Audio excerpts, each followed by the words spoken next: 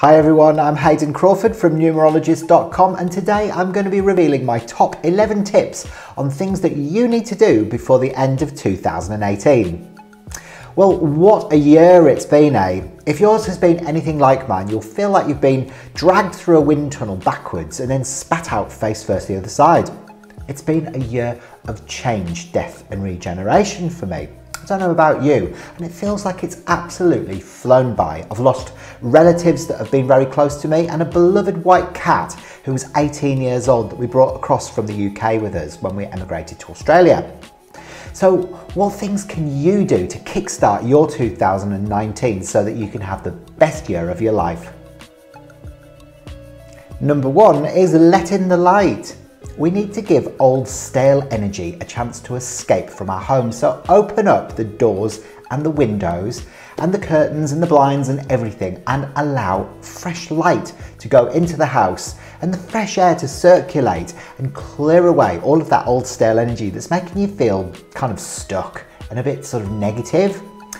It's really good if you have got a really sunny day as well, because the sunshine will really shed light into all corners of the room and make it feel like a different space entirely. Number two is to smudge your rooms. Now this is really effective with Native American white sage, so all you have to do is light the end of it and then just blow on it gently as well until the smoke comes billowing up. Now you can be quite generous with this, so start from the front of the house and go all the way through your house, going into all corners and even inside of the wardrobes and the cupboards and everything. And what this will do, it will kind of clear out all of the negative energies that's been stored within the home. You can always open up the doors and windows afterwards, and that will allow all of that to just dissolve into thin air and go out into the outside world. It's extremely effective, this one, and it will clear the space completely, raise the vibration of the house so that you can feel a lot more relaxed. Step three is to dust and declutter. Now, go grab a mop and a bucket and a hoover and some dust and polish and make sure that you go through the entire house cleaning as you go. So start with dusting, dust every room, get rid of every single inch of dust that you can see. Then get the hoover out, go underneath the sofa, underneath any large pieces of furniture, and get rid of all those hairballs and all of those dead cockroaches that you haven't seen since 1936. I also then want you to mop the floors until they shine and sparkle like a diamond. Then you're going to declutter one room at a time. You're going to create 3 piles: keep, gift and trash. And then you're going to declutter the house and declutter your mind, and you'll have a fantastic time in the process.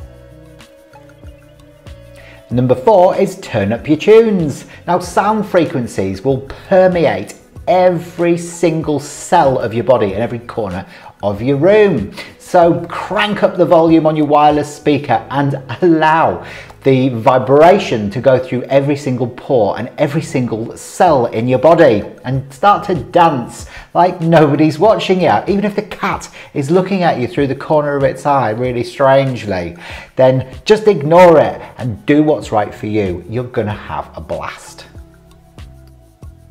Step 5 is to bring in some greenery. Now flowers and plants are very auspicious and they cleanse and clear the air daily without you even have to think about it. They bring in happiness and joy through all the different shades of colours, and they make you feel good. I always like to put mine in very auspicious places around my home so that they can be seen by everybody who comes to see me. Make sure you take off any brown leaves because that will allow room for new growth. Step 6 is to spritz in some colour. Now I particularly like using the Colour Mirrors essence sprays because they're fantastic. All different shades of colour. The pink angel will do the job. It'll bring in harmony into love and relationships into your home. So you can spritz that around you like that and breathe in that beautiful lemony fragrance. Now you could also use the clear angel of clarity and purity. What she does is she clears away stuck and stale energy. She brings clarity to any situation so you can really see your vision clearly along the way into your 2019. Step 7 is to cleanse your crystals. Now we have to nurture and look after our crystals if we want them to work well for us. So setting them into a bowl of purified water and putting them out in the sunlight or even in the moonlight for at least 4 hours is going to really help activate them. We can reset the intentions for our crystals as well by simply putting them into the crystal, and then that will give them more power and strength too. You might also like to put a piece of black tourmaline into the 4 corners of each of the rooms in your house, because black tourmaline is an energy protector and it will get rid of any negative entities that might find their way into your home. Hence it will raise the vibration of your house and keep you feeling safe and secure. Number 8 is to bathe your body. Now it's all very well and good looking after the energy within the home, but if you've neglected your body's energies, then that can seriously affect your well-being during 2019 as well. So what I like to do is to bathe in colour frequencies. So I always just select a colour that resonates with me and I pour the whole bottle in and I submerge my entire body into the warm water, and it cleanses and clears, and it helps me to get rid of negative patterns that are caught in my cellular memory. Now, if you haven't got colour mirrors bottles, you can always use crystals in your bath, or Epsom salts, or flower essences, or even flower petals. It's a great way to kind of re-energize your whole subtle bodies and your outer causal bodies, and it will give you that sort of really relaxed feeling as the soothing warm water goes through your muscles and softens them and relaxes them. You're going to feel fantastic. Number 9 is to have a digital detox. Sorry, no, I can't do that today. I'm looking after me.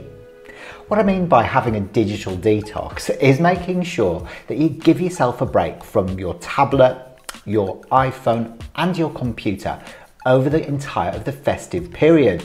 Try and be present when you're having dinner with your family. They'll appreciate it. So you can involve yourself in conversations. You never know, you might get a lot out of it. It's absolutely essential, so give it a go. Just challenge yourself and see if you can at least get through Christmas dinner without picking up your phone. What happens is the electromagnetic energy that emanates from our devices really interferes with our subtle bodies and can cause us fatigue, tiredness, or even anger and overwhelm.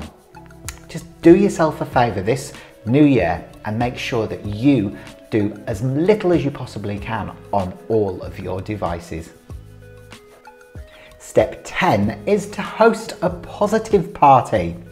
Why not invite all of your closest friends and family along to your house, which has been newly revamped with all this fresh energy, and host up what's called a positive party. Now, you could actually avoid the energy vampires in your life, so anyone who makes you feel sort of down or sucks you dry when they start talking to you about their problems and never listen to yours. I only want you to really invite round the people that energize you and make you feel fantastic about yourself. You could choose a theme for this party, like an orange party, and invite people along to wear an item of clothing which is coloured orange. It can really bring a smile to your face when you see what people rock up in, and you'll have a really great time. And finally, step 11 is to set your goals. Now, it really is a fantastic time to put pen to paper and write down exactly what you're hoping to achieve by the end of 2019. You might also want to create a dream board so you can see it visually and put it somewhere that you'll see it every single day. Now, ask yourself the questions: where do you want to be by the end of 2019? And how do you think you're going to achieve the goals that you've set for yourself? And then also ask yourself, would it be okay for you to still be in exactly the same situation that you're in right now at the end of next year? Now, if the answer is no to that question, then chances are that you need to do a little bit of personal development on yourself so you can move forward with your life. Listen, I hope you got a lot from today. I am going to be back obviously in the new year with some more wonderful insights for you to help you move forward with your life with ease and grace. I'd like you to leave a few comments in the comments section below, just to explain whereabouts you're stuck in your life right now and what you're going to do to have more fun for yourself and those that you love during the silly season. Oh, bye for now.